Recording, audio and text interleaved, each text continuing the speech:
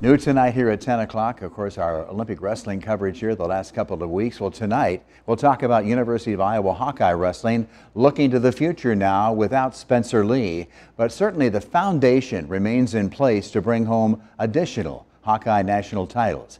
Head coach Tom Brands knows all about winning.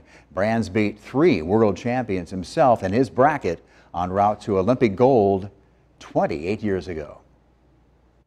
Maybe something happened in '96. That was a pretty big deal for me. There's one of the University of Iowa's most successful NCAA wrestlers ever, world champion Tom Brands. And that's going to do it.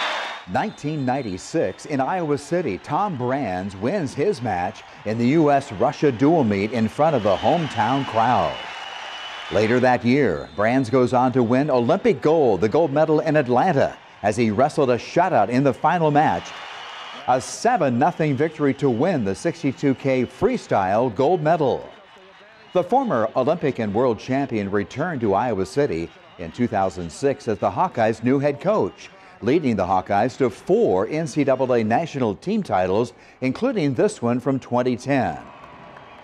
He says that is always the goal of Iowa wrestling. When you recruit, you're recruiting the type of athlete that isn't like all-American minded. Every recruit that we're recruiting is about national, world, and Olympic championships. And that's significant and that's important. As he greets program supporters and visitors in the brand new $30 million Hawkeye wrestling facility, Coach Tom Brands is quick to give praise to his coach and brother Terry's Olympic coach, Dan Gable. And so everything you see is by design. So, that's a tribute to Gable. Why? Because he coached me and he mentored me to think that, you know what, the athlete is number one and this is what it's about. This is athlete center, as good as it gets right here. A hug from Kathy Gable. And here, Coach Brands offers advice to this recent Hawkeye wrestling camper. She came to Iowa City from California due to the Hawkeye reputation for wrestling greatness. The wall in the new Iowa wrestling room highlights the Hawkeyes' impressive list of Big Ten champions and All-Americans.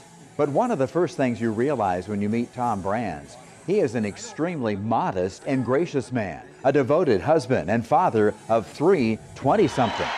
But when it comes to wrestling, Brands is, to say the least, intense and demanding, just the way he likes it. You know, I had a coach that the bedrock philosophy of this program was to get an education and a meaningful career. But the other part of that was to win World Olympic and national championships. Surpassing what Iowa did with 170 points in 1997. But right now, still very stinging is the recent 5th place NCAA finish, 105 points behind national champion Penn State. That is proving to be a huge motivator for the Hawkeye program moving forward. Yeah, several times during my recent visit to Iowa City ahead of the Olympics, I heard that 105 point difference mentioned in the wrestling room. So no doubt that is really beginning to provide some huge, big-time motivation for the always proud Iowa Hawkeye wrestling program. And of course, we'll talk more about Spencer Lee and what happened today in the Olympics with him. That comes up with David Warrington in sports here in just a few minutes.